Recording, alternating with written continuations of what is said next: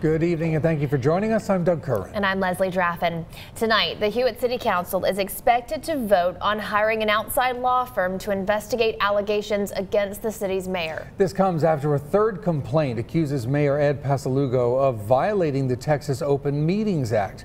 Our own Kurtis Quillin is live outside Hewitt City Hall. And Kurtis, Pasalugo is accused of doing something illegal.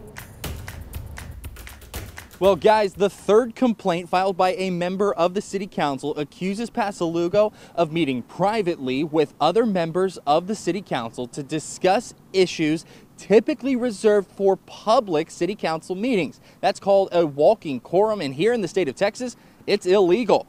Mayor Pro Tem Steve Fortenberry claims Pasalugo has called him and invited him to private meetings to discuss city issues, which Fortenberry says legally have to be discussed in open meetings. During one phone call, Fortenberry claims Pasalugo admitted to polling other members of the city council.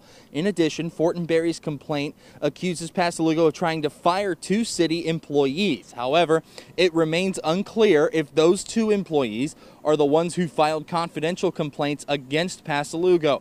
Tonight, the council will hold a workshop about the hiring of a law firm to investigate these complaints. That workshop for the discussion begins in just a few minutes at 6:30 here at City Hall. It'll be followed by the regular city council meeting at 7 o'clock, at which time the city council is expected to take a vote on the issue. We'll update you with the results of that vote when we know them. On the air and online at KCENTV.com. For now, live in Hewitt, Kurtis Quillin, Channel 6 News. All right, Kurtis, thank you very much.